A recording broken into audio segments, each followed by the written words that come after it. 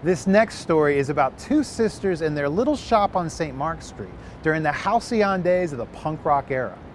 Fast forward to today, and they are owners of a multi-million-dollar cosmetics company. They've also proved you don't have to sell your soul to go corporate. This is Tish and Snooky's Manic Panic.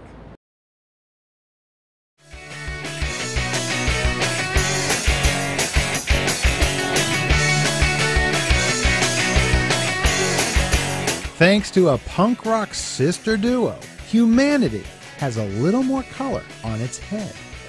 Meet Tish and Snooky Benelmo, founders of Manic Panic, a cosmetics and hair color company world-renowned for its extreme colors and concepts. We've been called the Martha Stewarts of punk. And we loved getting blamed or thanked. The first of its kind, its authentic punk roots and sensibility are, believe it or not, the very definition of an American success story. We've gone from being this tiny little shop, paying $250 a month rent and making nothing, to shipping all over the world. Really is the American dream, because we grew up really poor. I don't know where else in the world that could happen. With several $1 million in sales annually, Manic Panic products are everywhere, from hair salons to national chain stores like Hot Topic and Spencer Gifts. Products are a range of cosmetics like lipstick and eyeshadow, with names suited for their eclectic colors, be it Vampire Red, Green Envy, or Electric Lizard. Hair dye is their signature product, with colors like Electric Lava, Fuchsia Shock, and Voodoo Blue. Sorry, no browns. I don't like brown. I don't know why I was born with dark brown hair. It just doesn't make any sense to me. It should have been pink. Not surprising, a lot of rock legends and pop stars use their products. Right now, Katy Perry has the most gorgeous hairdo, and it's our color. Mystic Heather.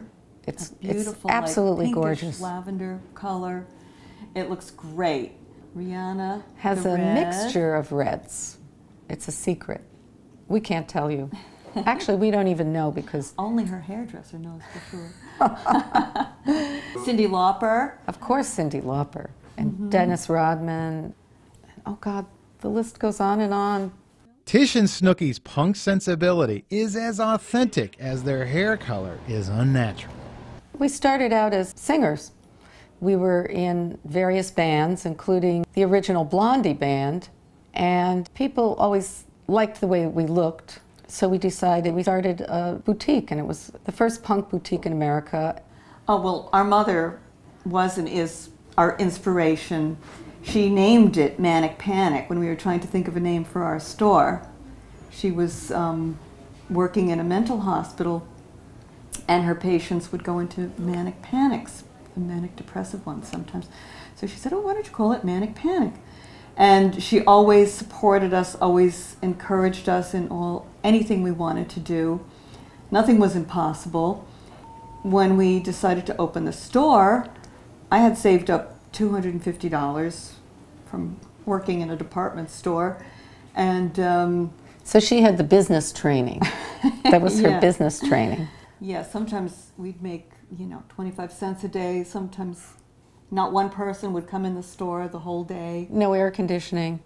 It was a great time to start a business and a great time to be alive, because you could do stuff like that. Even though, we weren't making a lot of money, we didn't have a lot of overhead because we were still living with our mother, and our rent was $250. You can't beat that. Yeah. So we could just learn by doing it and make our mistakes, and I don't think that's so easy now. Still, even in the freewheeling days of 1970s New York City, they found out that not everyone accepted their looks. Oh, we were tortured because of the way we looked and the way we dressed and our hair color. I got punched in the face once. Somebody came over to me and punched me in the face. I had a guy in this big fancy Rolls Royce pull his car over to the side, roll down his window, and said to me, "You look absolutely ridiculous. Absolutely ridiculous." He had to like say it twice to make sure I was, I got it. But nowadays, who's ridiculous now? They put everything into it. Luckily, the department store she was working in was going out of business. So we were dumpster diving and taking all the mannequins out. And yeah. it was great. Right. We got all, Got all our mannequins. fixtures. We still have the mannequins. Some of them, yeah. Yeah. As the first punk-style boutique in America, Manic Panic soon became the mecca for the lifestyle. You know, we were all each other's audience. You know, when we were singing in Blondie, all the members of television would be there. You know, Ramones and we'd open for the Ramones a lot. Talking Heads, and everybody was there. It was like a big, freaky family. Well, we were performers in one of the original punk bands in New York. We were actually so punk that we're the only band that never gets mentioned because our name was... To this day. To this day, people won't mentioned. write about us because our name is too nasty to put in writing. F's. We still are. We still play. They just booked us in Canada. And when we go over the border, we have to say we're the sick folks. At our ages. Incidentally, the nun costumes were also their mother's idea. In 1989, a drastic rent increase forced them to close the shop. That actually became a blessing in disguise, for it forced the sisters to concentrate on the wholesale sale of the business, building it to what it is today. Manic Panic's company headquarters in Queens, New York, looks more like a college dorm than a shining example of the successful capitalistic venture that it is. Employees wear the products proudly, hovering over computers while consulting with corporate vendors. What I got a kick out of is, for punk rockers, you started your business with just a hope and a dream. Most of your products are American made. You're like the quintessential all-American company. Exactly, look at us. Just, we look a little different. It's true. It's so funny how things get so distorted. People assume that they're the ones that are the real, you know, Americans or whatever. And you were telling me before that you guys have done talks to Girl Scouts? Mm-hmm. Mm-hmm. Yeah, and Girls Club of the Lower East Side. And it's great that we're role models for young girls. That, you know, we tell them, if we can do it, you can do it. And just what is the appeal to coloring one's hair with such bright colors? Sure, sociologists will have their theories, but Tish and Snooky say it's just simply fun. You know, it's a harmless way of expressing yourself. Anytime parents call us up and say, how can you sell this to young people? We always say, well, you know what? It's a lot better than drugs.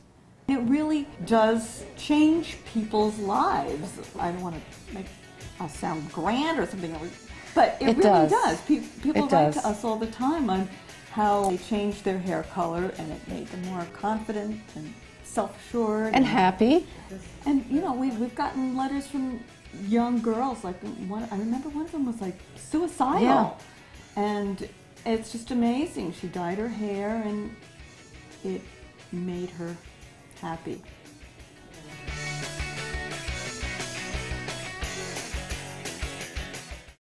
Manic Panic's boutique at their company headquarters in Long Island City is open regular business hours. They also have a boutique, appropriately enough, in Hollywood, California.